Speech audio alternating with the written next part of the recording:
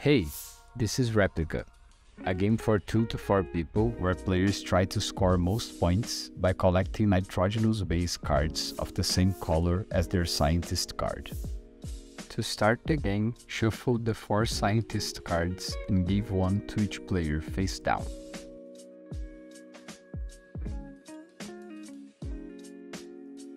You may look at your scientist card at any point in the game.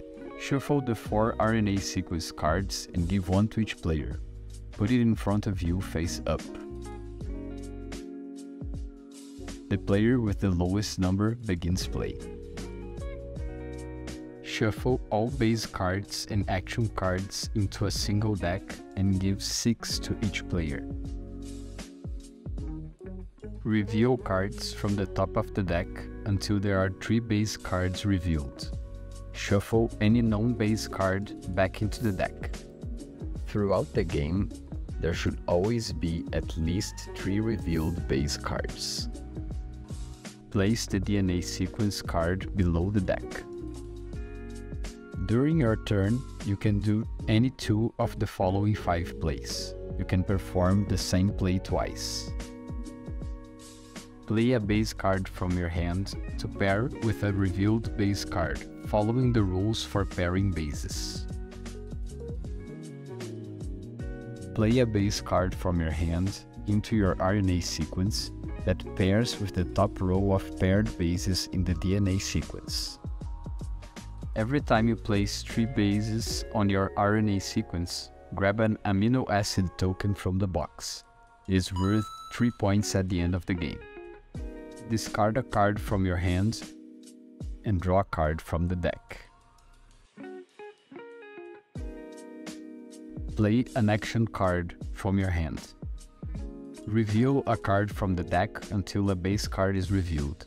Shuffle any revealed non-base cards back into the deck. When you finish your turn, draw cards to have 6 cards in your hand.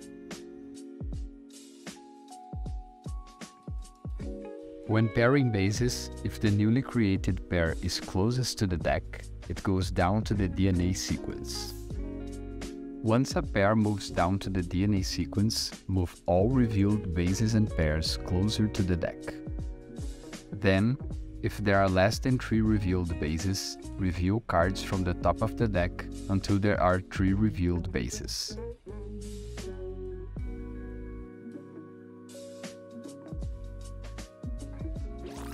If not, it stays with revealed bases until it is the closest to the deck. A stop card stops the DNA sequence. When you play it, other players may play a stop card from their hand to cancel yours. If another player cancels your stop card, it is cancelled immediately. If no players choose to play one, collect every card from the DNA sequence and put it on a pile in front of you. This pile is called your collected cards. In this stop tracker, move the token forward as it counts towards the end of the game.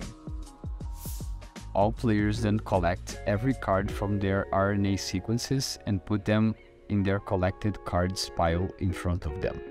Mutation cards let you break the rules of pairing in the DNA sequence and RNA sequence. To play a mutation card, play it on top of any revealed base. Then select any base card from your hand and put it on top of the mutation card. Be careful with mutations. When there are 3 or more mutations in the DNA sequence, discard the DNA sequence and all RNA sequences. No points are scored.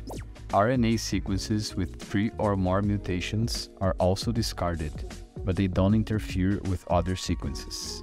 The game ends as soon as all 10 stop cards are played, a number of cells is successfully stopped,